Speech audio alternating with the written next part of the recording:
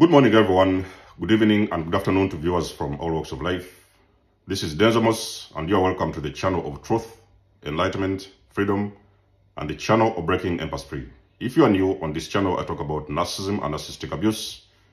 I talk about spirituality and I talk about personal and self-development. And if that's what resonates with you, I invite you guys to join us, give us a like, share this video with friends, and you may subscribe if you haven't already. And for those that have always been with us, you are welcome back, and I thank you for your love and support. A subscriber sent in a very powerful question. If I manage to find that question, I will share it with you guys. How do you break your generational cycles? We've been talking about generational cycles this whole week. First of all, we are all dealing with something different. Some people are dealing with addictions, okay? Maybe alcohol, maybe sex addiction, maybe drugs addiction, different types of addiction. Some people are dealing with deaths, untimely deaths. Some people are dealing with sicknesses, disease. Some people are dealing with, there's so many repeated patterns, because generation also means repeated. So this is something that has been passed on from the ancestors, from the previous generations onto the newer generations, okay? And if nobody is able to break those curses or cycles, that means that those cycles are going to actually continue to flow into the future generations to come. A black sheep of the family, they are the chosen ones, okay? So these are the people that have been sent to carry out this assignment, because I personally do not believe that everybody can do this. Everybody can do this assignment, can execute this assignment, because there is things that are very difficult to break, okay? You can break other things, but when we're talking about generational things, those are things and cycles that are very, very difficult to break, okay? So it is a selected few of people that are able to execute this mission. So the black sheep, like I said, at one point in your life, you will come to a sense of awakening. You will awaken, okay? So you will be awakened at some point. When you're awakened, you are now able to get a general awareness. You come into that realization of what exactly has been going on, okay? You may have seen it before or even known about it, but this time you're coming to this real awareness. You're accepting what it is that has been going on, okay? And as a black sheep, you are deciding that this is going to end, okay? So there's no way you're going to think these kind of cycles are going to continuously repeat in your children, or even sometime your grandchildren and the great-great-grandchildren, whatever. So all the generations that are coming after you, they're not going to have to deal with this. So as a black sheep of the family, you're choosing to put an end to these cycles. This is not something you want to see in your kids. It is not even something you want their kids to experience at some point.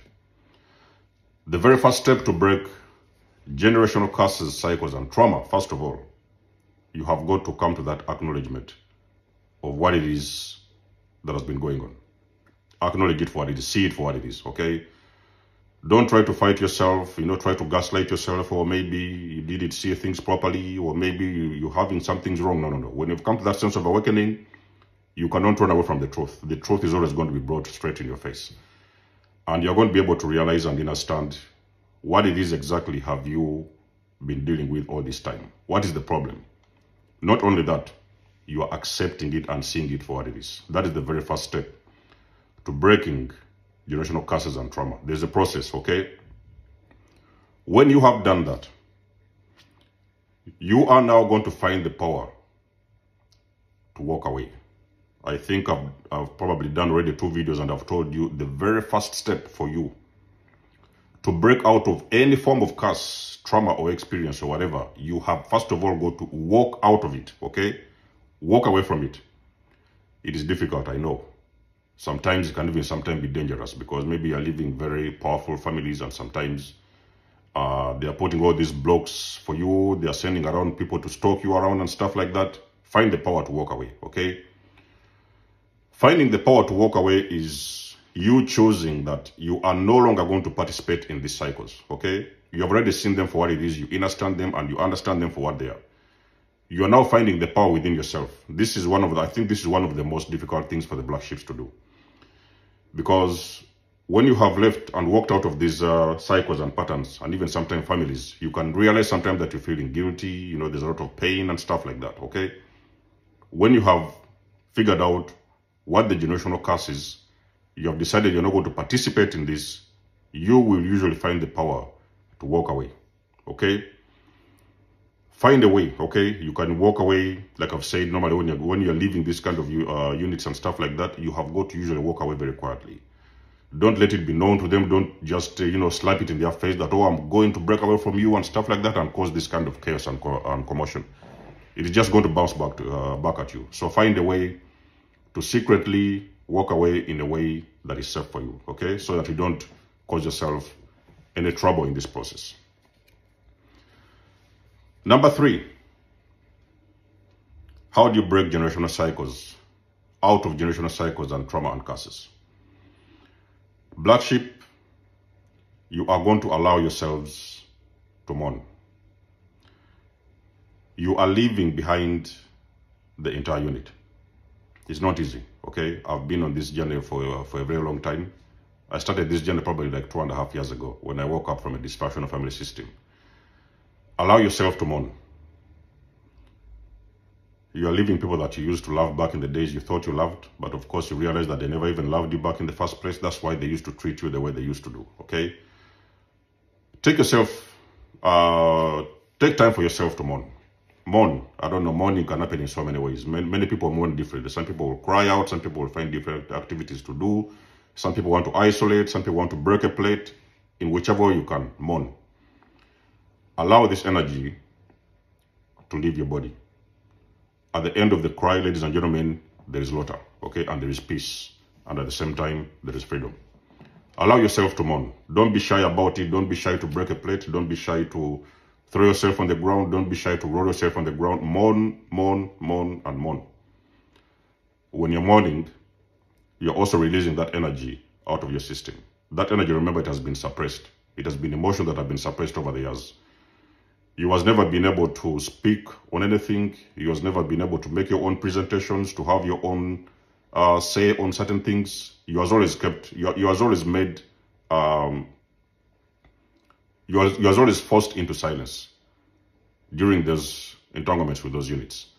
So mourn as much as you can for as long as you can. When you have done that, you're going to feel better about yourself. The 4th one, what you're going to do, you are now going to start praying, okay? Pray. Like we know, some of you guys are religious, some people are spiritual, people have got different beliefs.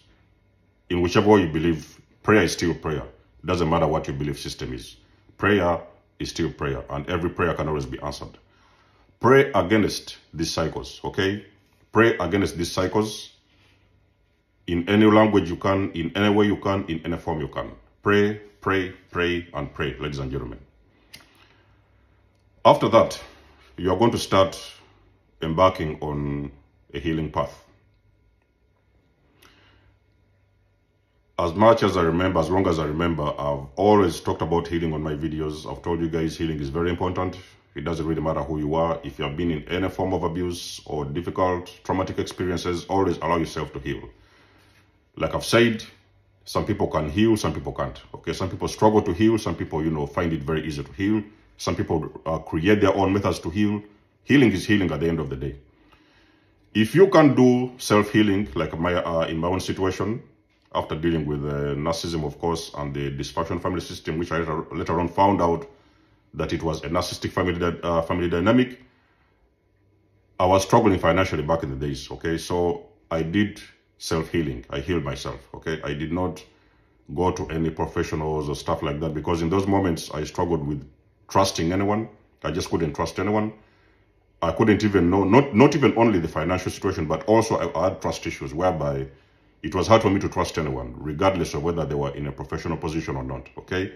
So I found ways to do the self-healing myself. I did the healing myself. If you cannot do healing by yourself, then you can now opt for professional healing, okay? You may find a therapist you trust in town. You might have to go and carry on going through some sessions and stuff like that, healing sessions. Find a professional, okay? Counselor or therapist or whatever. Can be a doctor.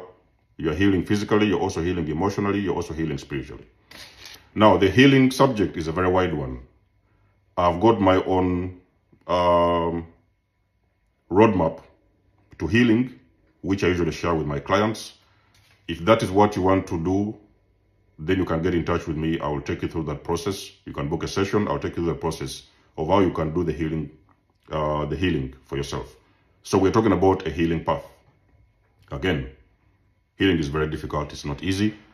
You have got to choose to heal, okay? Don't feel like you're being forced to heal. You may be forced to heal at some point, but at the same time, remember, healing is what is going to get you to a better place in life, mentally, physically, emotionally, and spiritually. Now, you might also be required to find a support group, okay? It can be a local support group in town. Maybe they are dealing with a particular issue. So, for example, you've heard about these support groups whereby they're helping people with alcohol addictions or drug addictions and stuff like that.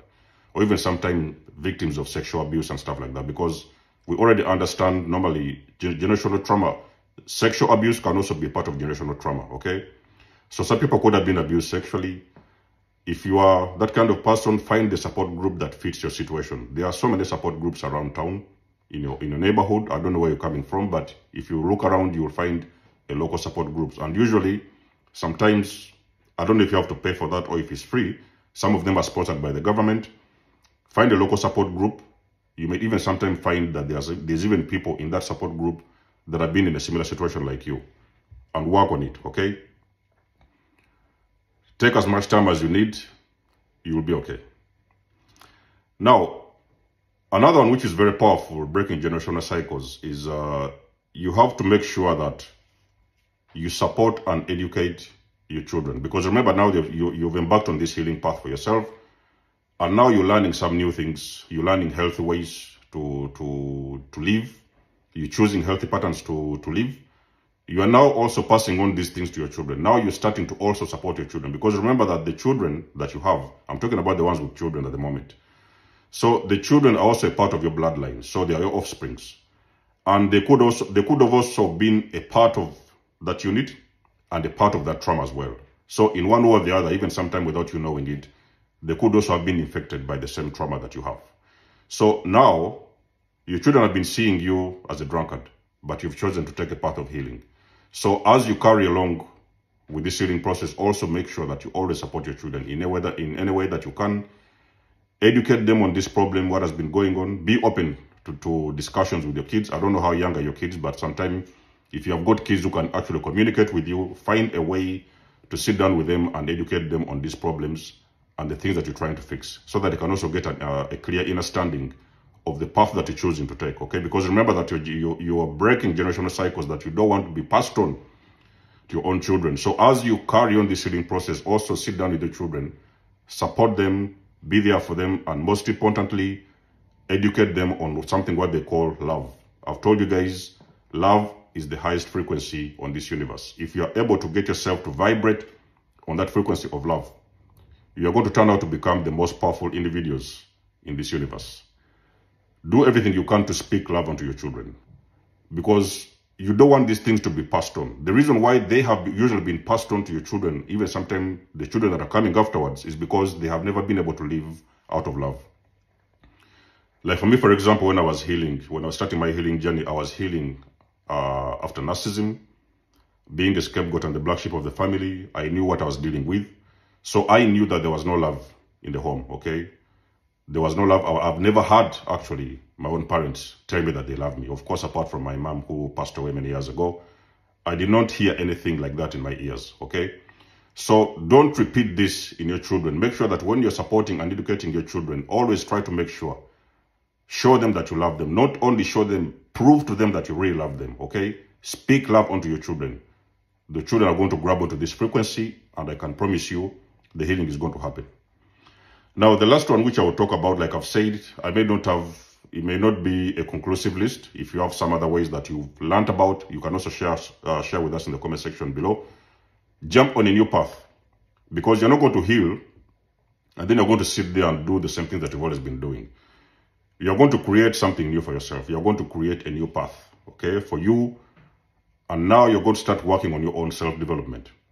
Because remember, minus the therapists, minus the doctors, minus the counselors, minus everything that you've been doing to heal yourself and to break out of these curses, you are now left to, because remember that you've healed all this energy, and most of the times this energy is already started leaving your body. So now what you're going to do, you are going to start creating something new for yourself. You are going to jump on a new path, okay?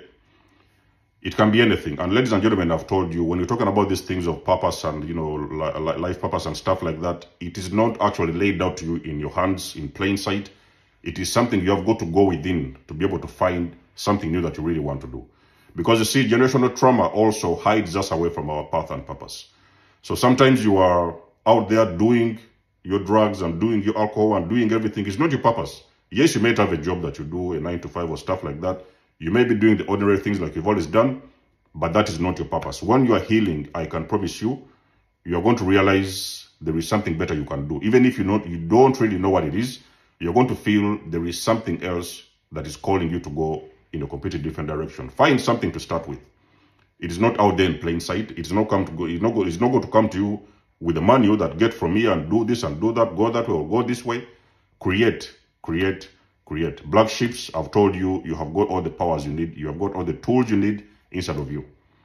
Sit down in silence, in meditation, use your intuition and jump on the path. Even if you do not see where it is you need to go, try to create something out of you. Stick on that path with commitment. You're going to realize you're following a completely different path. And remember, whatever it is you're deciding is also going to be a part of your own family. So remember that all these children are looking at you for support. So create something new. Even if it's a job, you may decide to switch your jobs. Maybe you may have been doing a job for a couple of years. You may just start by even sometimes switching to another job. If it's not that you want to do, try to create something. Maybe you want to write a book about your own path, for example, the things you have seen, the experiences you have gone through over the years. There's so many people I've seen that have done that. Start even sometime by writing a book or something like that. Step by step, ladies and gentlemen, you're going to be able to create something new for yourself. Before you know it, you're going to be walking fully in your purpose. Like I've said, the list is not conclusive. If there is other things that you know, because I've been talking about my own journey, for example, the things I've experienced personally, narcissism and sometimes even addictions, but your path could have been different. If you follow the right steps, ladies and gentlemen, you're going to be okay. That is how you break generational cycles and trauma. Those cycles, if you stick to this path of healing, I can promise you, they are never going to be repeated in the future generations to come. You are the one who is here to end those cycles. You are the cycle breaker. You are the chosen one. You are the one who has been chosen and assigned for this mission. Okay? Like I've said, it is not everybody is here to do this. Some people will follow along or flow along with this path until the end. Some people are here to put an end to these cycles, and they can never be repeated in their children and the future generations to come. Okay?